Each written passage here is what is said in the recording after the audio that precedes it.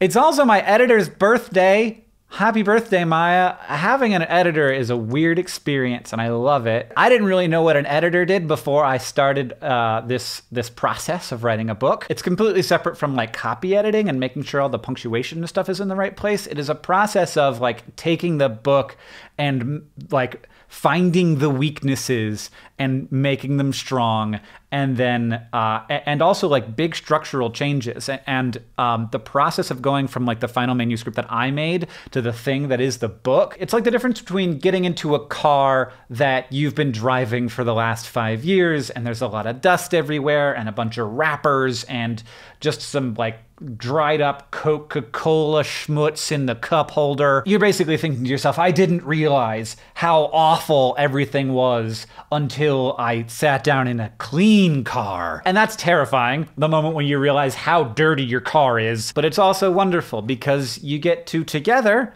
polish it up, make it perfect so that whoever's coming along to get the car next, the metaphor broke down. It's okay, it happens. This is the kind of thing that would be worked out in editing.